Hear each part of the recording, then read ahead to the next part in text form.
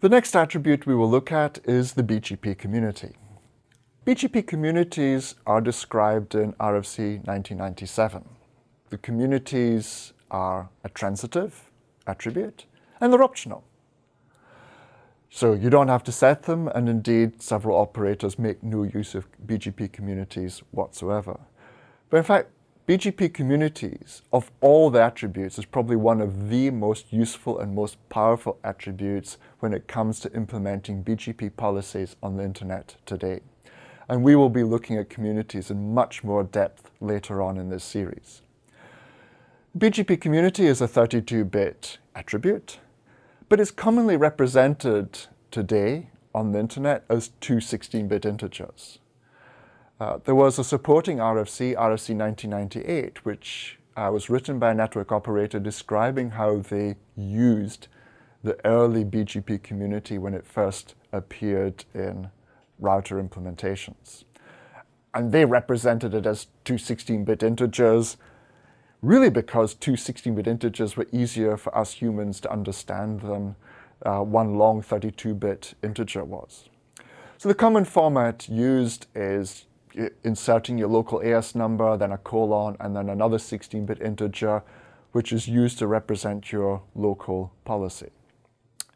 It's not a standard format, but it's the commonly used convention today, as we'll see. There are a range of reserved communities in traditional IETF fashion. The first 65,000 and the last 65,000 are reserved. Now, communities are used to group destinations. And each destination can be a member of multiple communities. The destinations are defined by the network operator. There are no standard defined destinations as such. It's entirely up to the network operator what these destinations are. And as I hinted at, these are really useful for applying policies within and between autonomous systems. Let's have a look at an example, just to show how they work. So in the days before BGP communities, a network operator would be connecting BGP customers or even normal standard statically connected customers. Every time they connect a customer, they would have to set up a BGP filter to allow that BGP announcement into the network. We've got AS300 here in the diagram, customer AS100 announcing a prefix. So we set up an incoming filter to allow 160.10/16 inbound. That's all fine. But we want to give AS100 transit to our upstream provider in AS400. So we have to update the filter in our border router, router E, to allow 160.10/16 out. That's fine as well.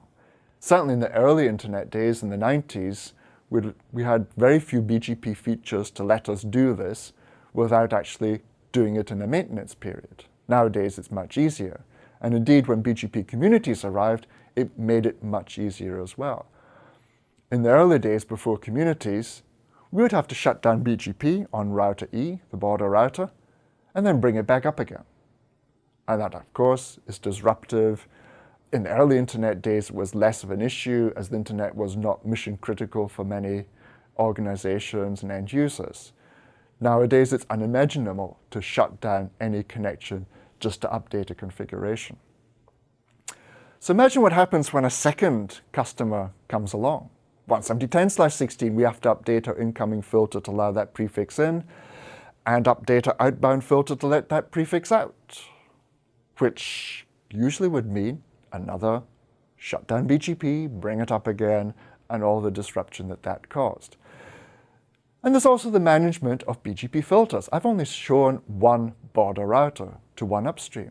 What if you had more upstreams? What about if you had peers? What filters would we have to update to manage all this? And for a sizable network, this became really complicated to manage. Every time you add a customer, you have to make sure you have to update border filters everywhere across the network, or at least in the places across the network you wanted to allow this new prefix to have access to. So we ended up really with a management and manageability problem, never mind a scaling problem. So when BGP communities came along, can you imagine how this all changed? If we look at the diagram again now with communities in place, prefix comes in from AS100 onto router C. Sure, we still have our inbound prefix filter, but now what we do, we also tag the prefix with a community. And I've chosen 300:1. 300 is our AS number, and 1 means transit customer, perhaps.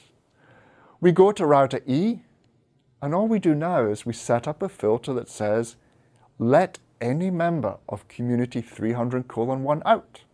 So we don't look at the prefixes anymore, we just say, is the prefix a member of community 300:1? If so, let it out. So when a new customer comes along, we just drop them into community 300:1 and they automatically get announced out to the internet without any recycling of the BGP session. And now we can set up all the configuration on all the border routers, whether with our peers or with our transits, to do the filtering based entirely on communities. In fact, throughout my career with helping network operators, almost the first thing I've done is done a good analysis of all the filters and all the border routers, whether to upstreams and to peers, and we've replaced these static prefix filters with BGP communities, because this makes the network much easier to manage and much, much more scalable. And of course, usually when operators have discovered the power of communities, they all implement big projects to migrate away from static outbound prefix lists to using BGP communities instead, as they discover the great flexibility and scalability that they offer.